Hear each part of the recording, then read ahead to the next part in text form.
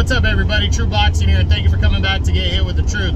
So today we're doing my 2022 year-end top 10s continue as we look at my number 6 super featherweight in the world right now at 130 pounds, and that is former world title challenger Lamont Roach Jr.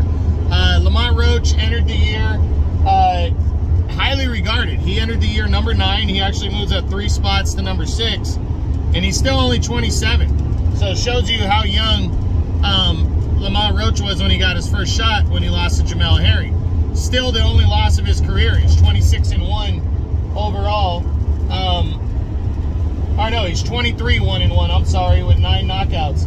But he is a WBA's #1 contender. That sparked from a dominant performance over former champ Rene Alvarado to close out 2021. But in 2022, he only fought 1 time because he was waiting around to see if he was going to get a crack at the title and wanted to get into a bigger fight, but Golden Boy couldn't really get him one. So in July, he took on some guy named Angel Rodriguez, got a 12-round unanimous decision there to stay busy.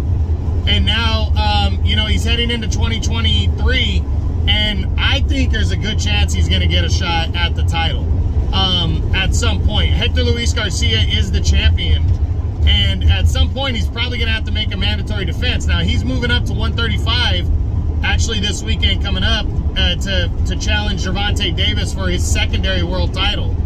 But I don't think he's going to, I don't think he wins that fight, Garcia.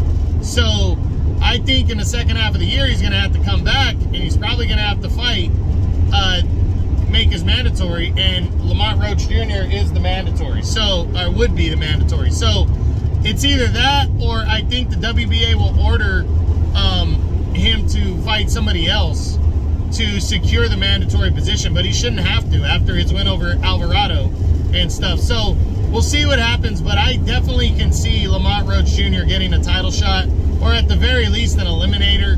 He's with Golden Boy, so maybe Golden Boy sets up Lamont Roach against Roger Gutierrez. You know, maybe they could set that fight up, or some kind of deal like that. So we just gotta wait and see what happens.